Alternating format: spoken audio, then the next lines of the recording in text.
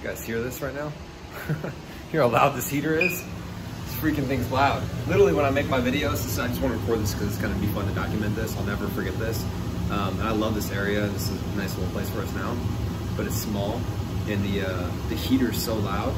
I don't even know if you can hear what I'm saying right now. The heater's so loud. Literally, I have to turn it off when I make my videos.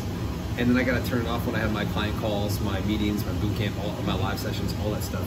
Because if it's going while it's turned on, this is what it sounds like. You can hardly hear it, so I turn it off. It should turn off in 1 second. But anyways, Impaxs journey, getting ready to hop on the live session with my creative crew. Love that crew to death.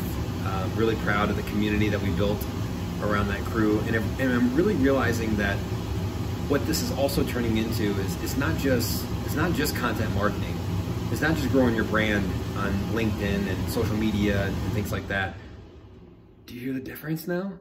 Oh my gosh, you hear how loud that is? It's insane. I'll never forget this. I know I complain sometimes about it, but I know I'll look back in these moments and think, remember when you lived in the View in St. Charles and just the memories that you had, myself and with the kids, and just building this business. There's a lot tied up emotionally in here, and so I'm grateful. And I love the area. Like, everything's super close. I ride my bike. It's so nice. But anyways, I'm realizing that this is becoming so much more than just content marketing and social media marketing. It's becoming social selling. It's really knowing how to take even a small audience of 1,000, 2,000, 3,000 followers or connections and convert that into customers. So the more and more I think about this, there's almost two sides of the business. And I'm thinking about what I do strategically with this. I'm thinking a lot about it. There's a social selling aspect and sort of the prospecting, the sales navigate, that kind of stuff, because that's a whole other element, tracking meetings, booked, that kind of stuff. And then there's more of the video production, the content production, the writing of, the writing of content, that kind of stuff. So it's just interesting.